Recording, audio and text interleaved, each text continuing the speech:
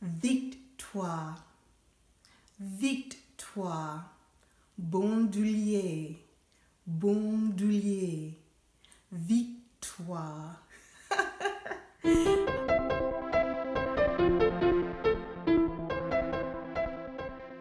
Hi everybody, this is Audrey, also known as Noble Strength, and welcome to my channel. Today we're going to be talking about handbags.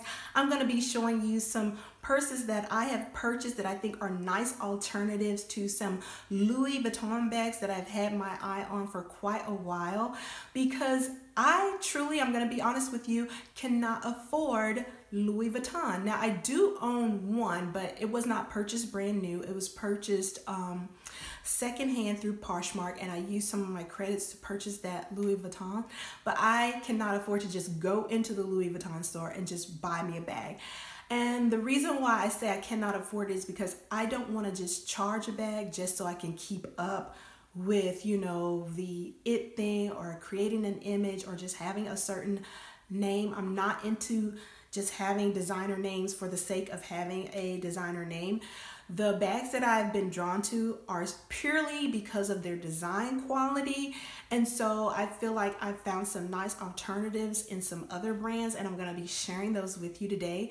In this video, we're going to be talking a little bit about the alternatives to luxury bags, as well as my thoughts on knockoff bags, or as I could say, what's the official term?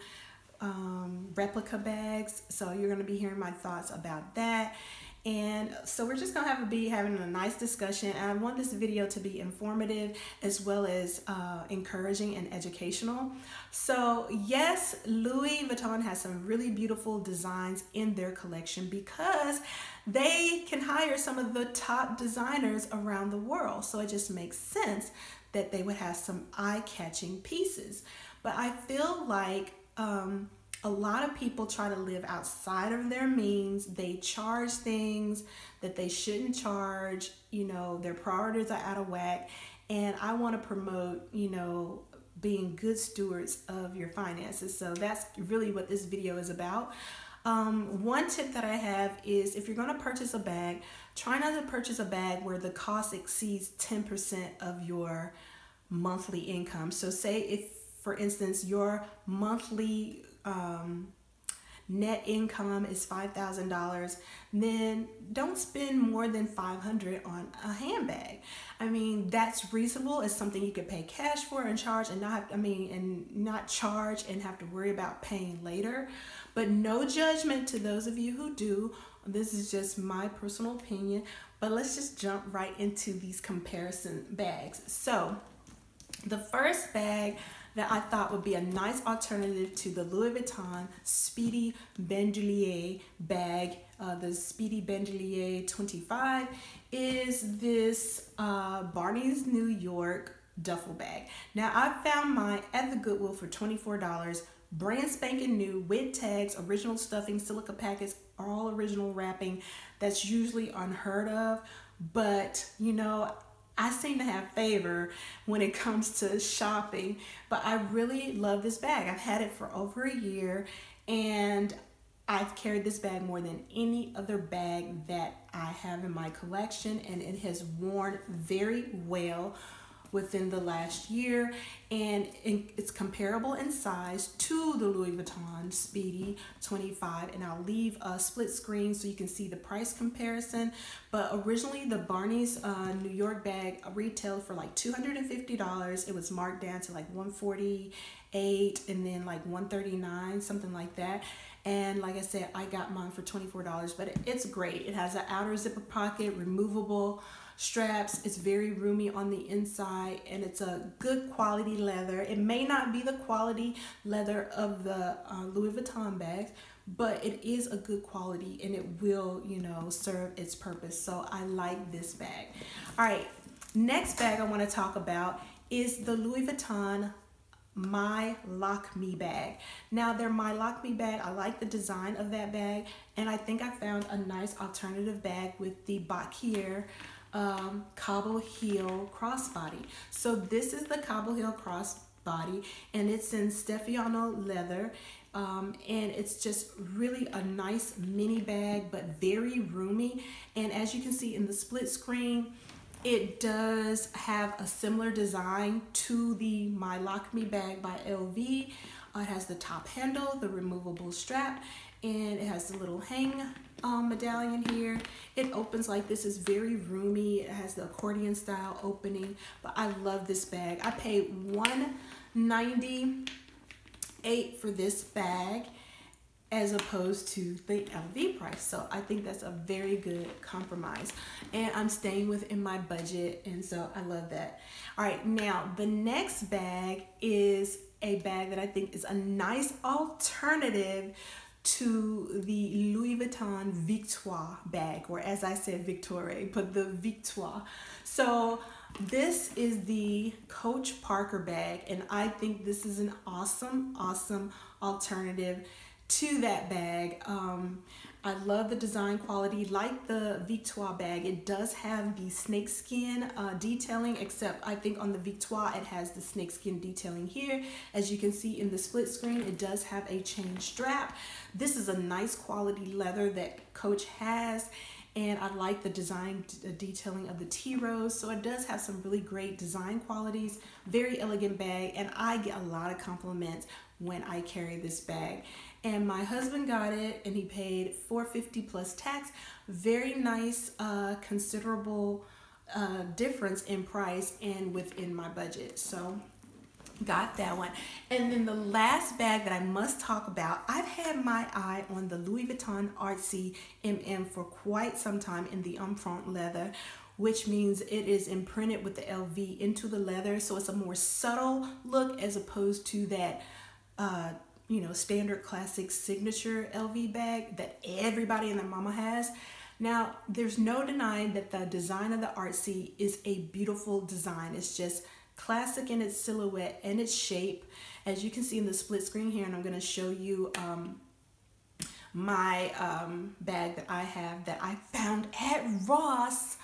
This is the Alessandro, I think it's, yes, Alessandro Mari or Alessandro Mari bag. But what I loved about the Artsy is that beautiful handle. And as you can see, this bag also has a similar style stitching on. This is all leather, genuine leather. It does have the little hang tag like the Artsy. This is a pebbled type leather. It does have the feet on the bottom, and it's a hobo style just like the Artsy. Very similar, as you can see, but a fraction of the cost.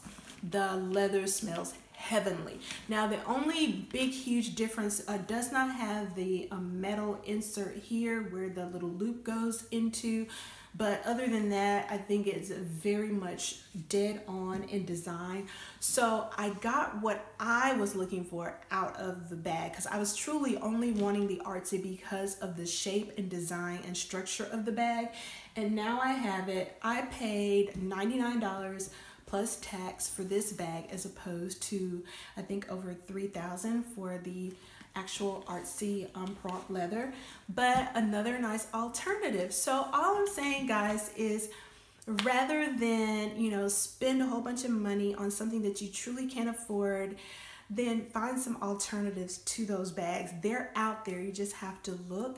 And my tip, once again, is to not spend more than 10% of your monthly income on a bag. You will save yourself a lot of stress on your accumulating bills if you do that.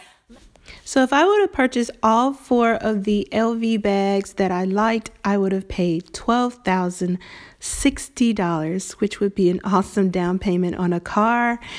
But instead, the retail price of the total alternatives only came to $997, which is fabulous. Such an awesome difference. So I hope you can see how you can save yourself some money by looking for some quality alternatives to the luxury bags that you may have your eye on.